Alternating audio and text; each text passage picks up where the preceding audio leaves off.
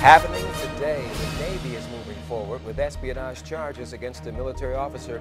Lieutenant Commander Edward Lynn has a scheduled arraignment today at Naval Station Norfolk. He's charged with spying for Taiwan and China and mishandling sensitive secrets. 10 on your side's Rico Bush has been covering this story ever since it broke. And he's live now outside the world's largest Navy base, digging deeper into the investigation. Rico?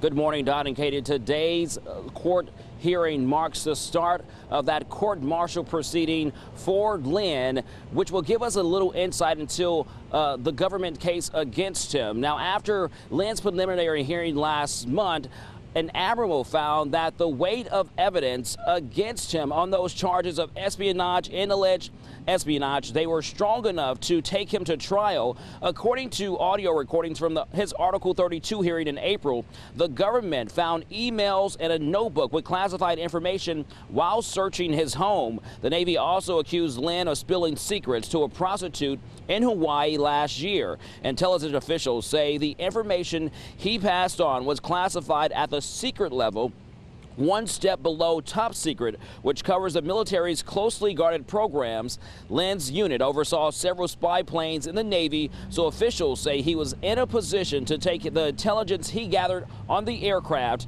and give it away. Now, the government says that Lynn admitted to all these charges on audio tapes when they interrogated him last year.